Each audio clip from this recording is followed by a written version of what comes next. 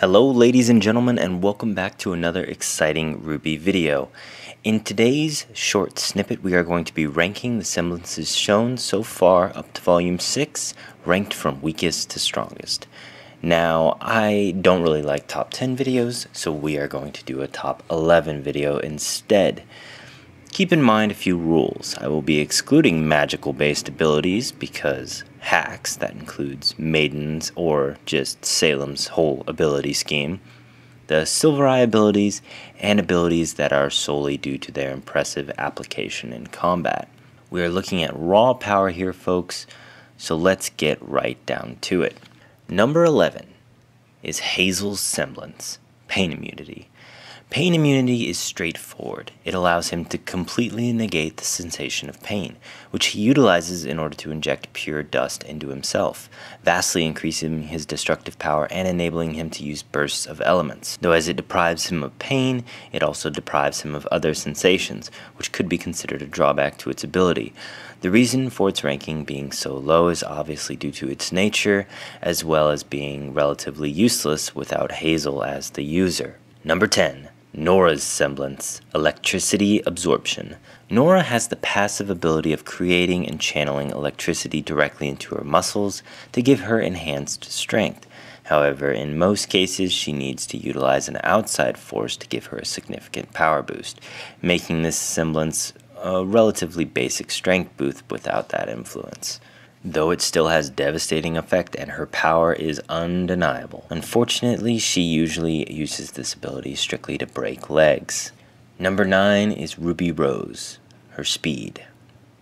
Ruby's speed is shown as being nearly impossible to follow and carrying disastrous after effects if enough momentum is built up and Crescent Rose is in tow.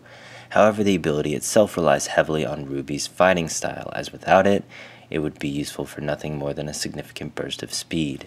Number 8. Neapolitan Semblance, Mirrors. Neo has the ability to project physical illusions. She typically uses them for disguises or diversionary tactics, employing her incredible acrobatics and fighting ability in junction with them to make a deadly combination. However, as the illusions are typically small in scale, any large changes are shown to exhaust her. The ability still ranks relatively low due to this. Number 7. Emerald Semblance, Delusion. Delusion is a considerably powerful ability. With one glance, she is capable of projecting images into a person's head, deluding them into seeing or experiencing things that are not actually happening. Though she is typically shown using this on one person at a time, she can use it on multiple targets, though with great strain, the side effects ranging from a headache to unconsciousness. She also needs to consciously be aware of everything she is affecting with the illusion, otherwise she will make mistakes and the target might realize what is happening. Number 6. Pyrrha Nikos' Semblance, Polarity. Pyrrha's ability to control magnetic forces has nearly limitless applications, and her clever use of weaving this into a fighting style has created her unbeatable persona. But she has also displayed the ability to use it in mass, the results of which have been quite disastrous. However, in a world where most weapons are made of some form of metal, her ability is considered one of the most, if not the most, versatile. Number 5. The Schnee family semblance, Glyphs. The only known hereditary semblance, warriors in the Schnee family have the ability to create glyphs, all of whom have a variety of uses, from time dilation to summoning slain enemies. The uses of the semblance are vast, making it exceptionally powerful and adaptive to the warrior's particular fighting style. Without a doubt, it is one of the most powerful semblances shown in the series so far. Number 4. Tox Semblance, 60 seconds or Tick. The ability gives her a brief period, approximately 60 seconds, of invulnerability. While this ability is extremely useful, after 60 seconds it is deactivated, and she once again becomes vulnerable, making it also extremely risky. This ability allows her to engage in reckless behavior, charging into strikes that she knows will not have any effect on her. This lets her branch the gap in skill considerably. However, when compared with her already exceptional talent, this semblance becomes truly deadly. Not only does she appear to be completely invulnerable, but strikes against her appear to have a repulsory effect where whatever was inbound towards her is blown away. Number 3. Adam's semblance, Moon Slice. Adam has an ability similar to Yang's, though where she absorbs damage by being beaten, Adam merely needs to absorb it through his blade, at which point he can store it and unleash it at will. This ability allows him to stack a massive amount of damage and release it in one go, or create torrents of energy with the slashes of his sword, most of which are capable of bypassing aura through the amount of damage they contain.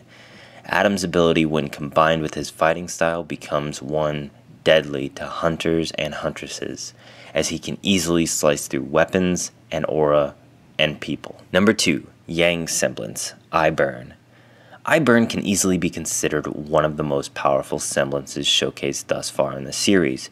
Through its usage, Yang is able to stack the damage she's received thus far, and use it to power herself up significantly. This makes the semblance excellent for late game play and allows Yang to branch gaps in skill with considerable ease. However, Yang is often at a disadvantage when fighting more agile opponents, as her inability to land a hit causes her to become frustrated, her anger being directly linked to the activation of the semblance. Number 1. Glenda Goodwitch's semblance, Telekinesis. No semblance goes underappreciated more, as Glenda's ability to casually hurl debris or clear a demolished food court in seconds. It is presumed that her ability is difficult to use for extended periods of time, as seen by her exhaustion at trying to repair a beacon, only to have the structure fall apart.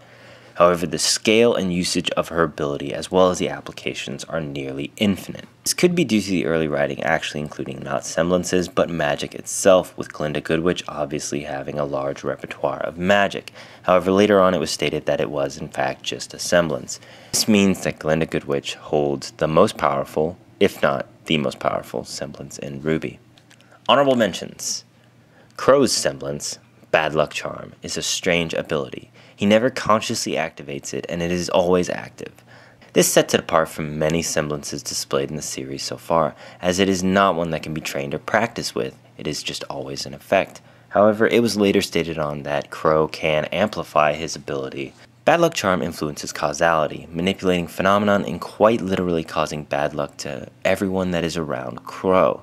It is useful in fights, as his opponents will run into a spit of bad luck every now and then, but it will also influence any allies nearby indiscriminately. Since this semblance is particularly unique, I don't really consider it in a power scale, as it is more of an effect, one that quite literally affects laws that govern the universe. It is not quite one that can be scaled in power.